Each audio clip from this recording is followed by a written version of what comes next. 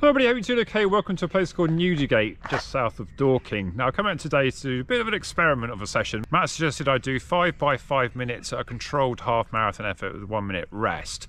But I've got a track race coming up next Wednesday, so I thought, having just got these adidas Adios 8 shoes here, then I thought I would try and use these rather than a super shoe like the Vaporfly or the Adios Pro 3, because thinking they're a bit lower stack and it might get me a bit used to using Dragonflies on the track race next Wednesday. And also want to give these Adios 8s another bit of a go. If you've seen recent videos, I've been getting on quite well with them. You know, the speed session of 400 meter reps did well against the Takumi Sen 9, at least as good as them for sure. So I've also done a half marathon training run, but this is going to be just a bit faster. I'm probably looking for about sort of 6:30, 6:40 pace, but I'm feeling a bit tired because Matt sort of put me through the paces doing 3 sessions this week. So we're going to start off with 15-minute warm-up and then the 5 by 5 minutes, and I've identified about a 10-mile circuit. Not sure I'm going to do all of the circuit, but I'll see as many as I can do, and we'll talk on the way. I've noticed, I don't know if anyone else has the same problem, that my left foot is really puffed up around the ankles. I think because it's so hot, sometimes this happens. So normally I'm quite a narrow-footed person, but you can see here that I've actually suddenly gained a bit of the width, as it were, on the left, and then the right one is fine. So I've had a bit of soreness on the Achilles, so maybe that's to do with that. But these Adios 8 certainly are fitting me well. I've got a nice thumb width there. And interestingly, when I looked at the compared these to the Boston, they actually are the same sort of outsole width, and the insoles seem to be very similar. So I've actually got quite a lot of room down the side there, but it doesn't feel like it's as much width as I got in the Boston 12s. I think also because the Adios 8s are a lot more minimalist shoe, a lot lighter, a lot less stacked, that they don't feel so sort of clumpy on foot. Boston 12, been a bit disappointing actually. I don't know if you've seen any reviews on that, and I was getting quite excited by the fact they've lost weight and got a bit softer, but that still means that they're like 340 grams for me compared to say sort of 280 in an endorphin speed. So yeah, there's still a huge difference, and yeah, I just sort of feel like they're a bit something and nothing. But one of my viewers has also said, well, having bought them, you may as well keep on going with them. So I kind of feel the same, but definitely not a day for them tonight. So quite a nice little place, Newdigate. We've got a church behind us here with a war memorial for the running brooms. I'm sure they'll be into that. Got a pub behind us. Doesn't look to be overly active though at the moment, does it? So I'm not sure I'll be able to get an orange and lemonade afterwards. Might have to just push on home. But yeah, so we're going to crack on. I think I have to tie my shoelaces up a bit. I'm a bit worried that I'll suddenly lose all this fluid in the ankle and they'll suddenly feel really wide.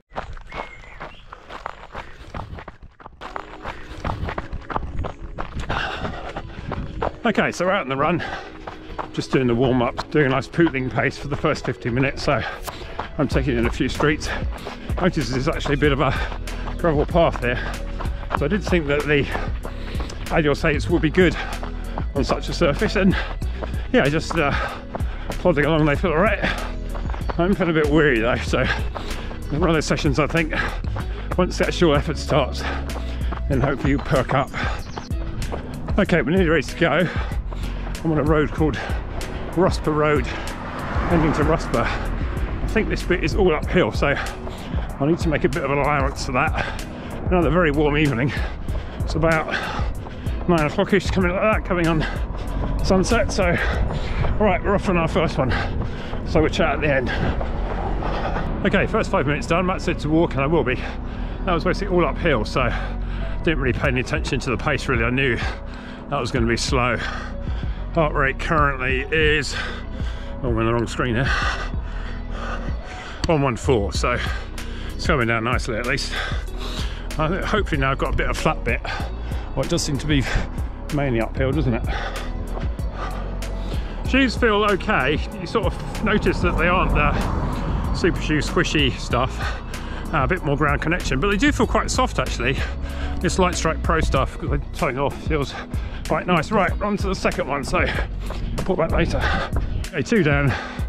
This is starting to feel quite tiring, and the mainly uphill bit. I think I finally found a flat bit. I think I need to do a U-turn when I hit to Rushborough in a minute, but yeah, that was all right. Just, as Matt said, just trying to control these, not really looking at the pace, knowing that I'm working quite hard here. So yeah, I think up here is obviously the 30-mile limit for Rushborough, so definitely one of my famous U-turns coming up shortly. We actually now exited Mole Valley. We're in, I think we're in now Horsham, so very near to the airport. Right, I need to get going actually. God, These minute rests don't take you long, do they?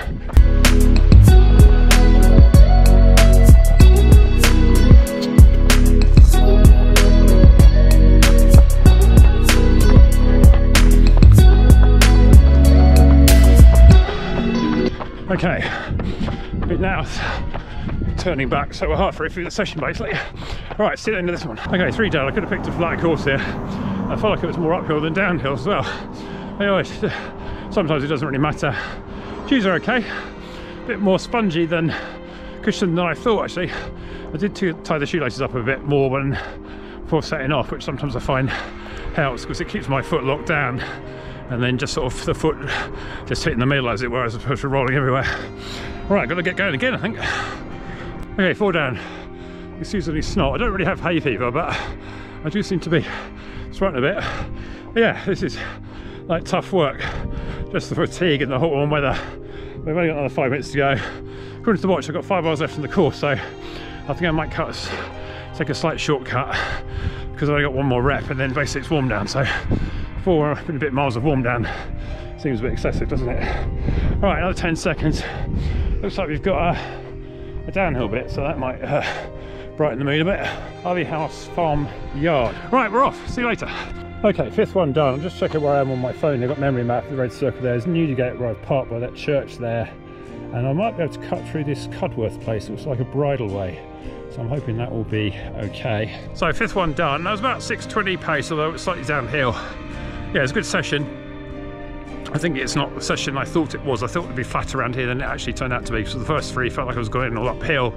4th one was a bit up and down, and then the 5th one felt like it was downhill, but my legs are gone by then. But that's all part of the parcel for a long distance running, isn't it? I mean, naturally being a sort of a short distance racer, a lot of it I think is sort of concentration. When I did the Dorking 10 the other day, even though I sort of done a marathon a few months ago, I found the 10 miles a long way to concentrate and start feeling how I was, how everyone else was. If people started pulling away from you, if you started pulling them back, are you then thinking you're going too hard, all this sort of thoughts. I've got another 13 minutes of cool down, and I haven't actually run for the last 2 minutes, so I better do that. A nice good hour anyway, and so nice in these mid-June days to get out, because I think whatever time of year it is, I seem to run at dusk. It's one of my sort of thoughts, but at least other than that car there, it's nice and quiet, and these lanes are pretty quiet anyway. What have we got here? Stable cottage, coach house. Right, on we go then.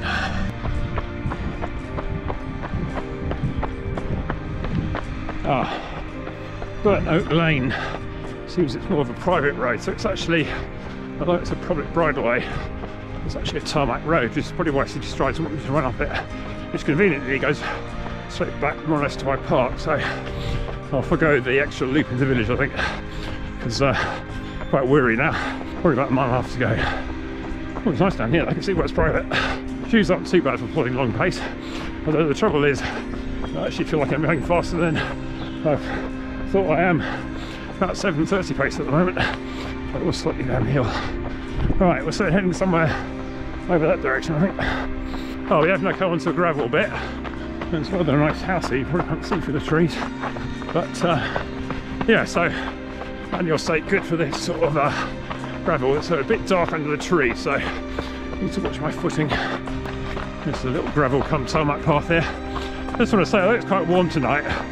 I don't normally take any fluid with me because I am only going for about an hour and a bit, and I do feel an over-reliance on drinking on what are fairly short runs in the general scheme of things. It means I get more adapted to the longer runs, the marathons and stuff, when you actually need it. So sometimes I see people going out with holding a water to run around the block, and I think, well, you've got to do what you're comfortable with, but A, water is heavy to carry and kind of defeats the enjoyment of the run for me.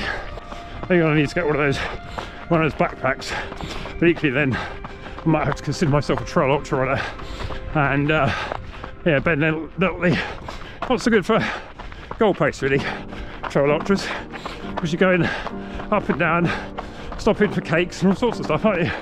But yeah, maybe I'll do one day. Okay, I have to check my bearings there momentarily. I think I was going to do a bit extra up there, but I'll forgo that tonight because I'm feeling pretty knackered, and despite the fact saying I don't carry water with me, I actually feel quite thirsty, so needs must. Okay, here we are at the end of the circuit. So how far have I done in the end?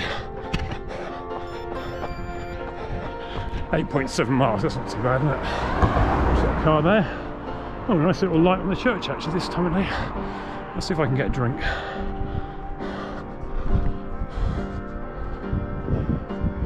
I was a bit nervous going to these pubs, you know, but the only one in there. You walk in running gear, asking for an orange and lemonade, and there's hardcore drinkers in there.